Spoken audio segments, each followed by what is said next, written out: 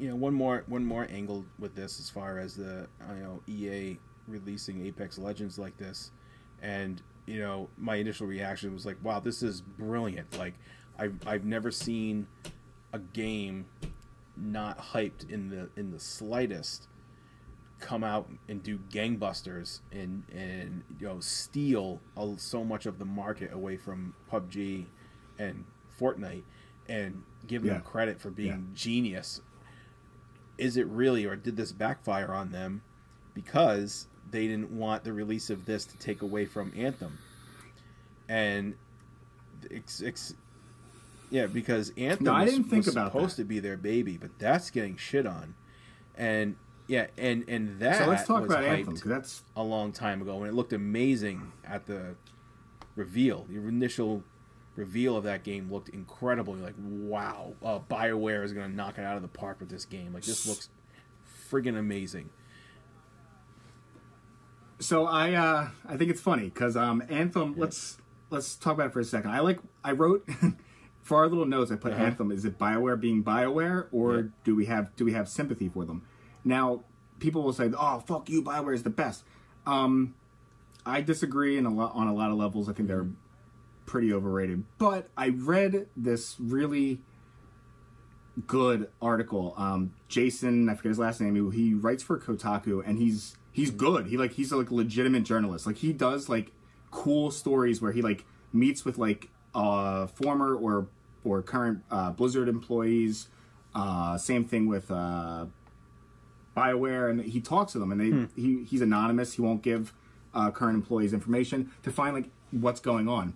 And he did this big thing on BioWare when the last Mass Effect came out, and it's a really fucking sad story of how they had basically 5 years from the beginning to the end.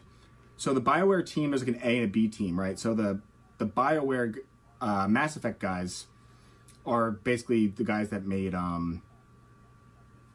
the old Mass Effect guys are the guys that made Anthem. But the last Mass Effect game that everyone shit on as well, it's just so many things. Like, they had a 5-year thing, and then they had a new creative director. They changed the engine. Then a 5-year game plan got scrapped down to like 18 months. They had to rush it out. And there's so many things that I was reading about how they had they outsourced. EA was outsourcing like face animations to like all these like outsourcing Asian companies, and they just sent it back and they threw it in the game without the team even seeing it. So if that was their baby, or like, I mean, it's your project, that's your game.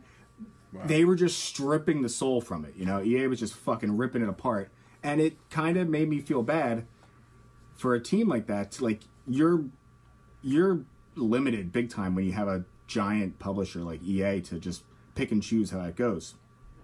But for Anthem, I thought Anthem looked iffy from the reveal. The graphics were sick, and it looks really awesome. Third-person shooter kind of stuff for a game like that. I think it's refreshing. Jetpacks are always fucking cool. But it seemed like it had a lot of identity problems. It didn't know what it wanted to be. It had like a Halo, Destiny feel and look, and I just didn't see it coming together. I didn't see enough substance to see it stand out to be its own kind of thing. Yeah, exactly. Which I feel like that's what it is. It's not to mention there's a lot of technical issues with it running, which just seems like they couldn't get stuff down because it's the Frostbite engine, which is a pretty tough engine, I think, for certain things. But there's issues. Like, I mean, it's way too hard to run on a computer even. Like, if you have a rig that's way above the recommended specs for games that look just as good, if not better than Anthem, it's just not running that way. And there's a lot of, I mean, they're gonna patch it and they're gonna fix it, but there's been so many patches already. How many times are people gonna be cool with like waiting 3 months until it's at a stable, different kind of spot how it should have been from launch? I don't know. Yeah. So that's my thing with Anthem. I don't want to shit much on Anthem just because it's getting it's getting shit on all over the place. But from what I'm reading, it seems like it has a lot of the same issues that the first Destiny had with there's not much to do. Yeah, and that's crazy to have the same issues from Destiny 1, but worse, they're saying. That after these 2 games already came and they fixed themselves. Like, they should know to fix those problems, but we'll see. But we'll see. Interesting contrast. It's like, full circle.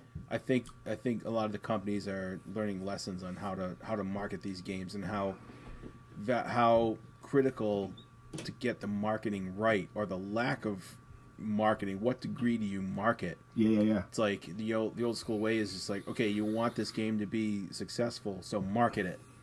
But now, too much marketing can destroy it completely. And Anthem had good shoes, or had big shoes to fill, in the sense that EA is always... People are ready to attack EA for killing developers and fucking them up. EA's last Mass Effect game was a giant disappointment. Never mind what's going on with Star fans Wars of the series. It had crazy... Yep. Yeah. That got canceled. And Mass Effect had crazy issues that apparently they fixed them all out, and they bug patched it and all that shit. And it's supposed to be a lot better than it was at launch, but that's a big day one game for like fans to get at day one. So those people finished that game. Yeah, and they told their friends that this game sucks. So they were pissed. Other people that were waiting to hear what they said decided they should check it out. Already soured, and then the next big thing's already out. Yep. So think about this: Mass Effect 1, people liked it. They thought it was really cool, and Mass Effect 2 came out and it fucking floored everybody. It was way, way better. They loved it. Mass Effect 3 had that ending that everyone was pissed about because nothing really made a difference. They were so mad that BioWare made like an apology, and they released like a DLC content to change it the correct way, and it still didn't. Then they did Mass Effect Andromeda, and people weren't happy with that. And now we got Anthem, and it's just a clusterfuck. Which brings me to my next thing. Bungie left Activision, and that seems to be what you have to fucking do if you're a giant team and you don't want to have that kind of pressure. Like, that's... And people are like, Bungie left Activision because they're the worst, and Destiny 2, they're going to change so much stuff. I don't think so. I think Bungie has full Destiny control, and I think what they're doing is the same, but Bungie's the same. I just think that they know what it's like working with these companies and all the shit that's happening with the layoffs and just how shitty it is. Their contract ends, and they're like, let's take a chance. Because I think Bungie stated that they want to try to go independent. I think so. Right? Like, they might need someone I think they're going to go independent. To publish. I don't know if they're going to publish, but I think they want freedom from publisher pressure. They want a publisher that's going to let them put the game out when it's finished, which is the opposite of what happened with Blizzard and Activision. It's like Blizzard's policy is this game does not come out until it's done, until it's AAA quality that's going to knock your socks off. And now they merged with Activision, and now they've got Activision's pressure to make annual updates to World of Warcraft, whether it's done or it's not done. Just get it out.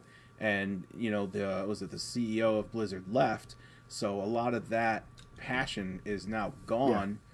And and then you have what happened at the last BlizzCon and all the suits thinking that you need to push what they see on paper makes money. Push that, and the reaction to that mobile game was ridiculous. But it's like you're the way you're handling this stuff is out of touch with your fan base. It definitely is. And people got the fan base got a lot of flack for crying about a mobile game. It's not what they're crying about. They're crying about the clear disconnect that has been created with Blizzard since the early days. That's what people want fixed. And if they had just as a side announced a mobile, even like some kind of side game to World of Warcraft on a mobile phone, but just not make that your big reveal, like, oh, look what we're blessing you all with now. And Blizzard has that like die-hard fan appreciation and love, like Valve. They're like a giant developer that people are like die-hard Blizzard. And they just see these like things happening, and it's a blow, man. It's shitty, and I think I always had a soft spot for Bungie. I think they're a fucking pretty badass, like down to earth team with shit. They fixed a lot of stuff, and just for the record, I started Destiny 2 back up after the Forsaken year 2 expansion, and it's fucking so good, and they fix so much stuff. And the Forsaken campaign stuff in Destiny 2 is the best single player, even single player, Bungie shit I've ever played. It's so good. Do I own it? I don't even know if I own it. If anyone wants to play that, I'm playing on the computer, but oh, okay. Forsaken's like $30. It's like a full-fledged, all of that stuff was supposed expansion. to be part of Destiny. You get the 1. old 2 ones for free. Destiny, it was just supposed to be Destiny. Yeah. Remember Bungie's baby? Like, this was going to be, games as a service. Destiny was supposed to be the delivery service for all this stuff, but somewhere that decision got changed that we need to make this Destiny 2. It has to be a 2. It has to be slap a number. If Destiny 2 was released as a major update, or Destiny 1.5 or something, people would have accepted it, I think, just as much as a Destiny 2. Yeah. I think the Destiny 1, Destiny 2 camp, it's like a different, like, you either forgot about Destiny 1 and there's some weird diehards that, like, are still, like, playing just the first Destiny, but I mean, I think Destiny 2 is like the, all right, let's get this right this time. Not that Destiny 1 is bad as far as like gameplay. I think Bungie has some of the best fucking shooter mechanics that you could, they're so satisfying how good their shit feels when you play it. But yeah, it was just real vanilla. It was, you're like, fuck, what do I do? But yeah, man, that's the gaming industry today. That's what we are dealing with.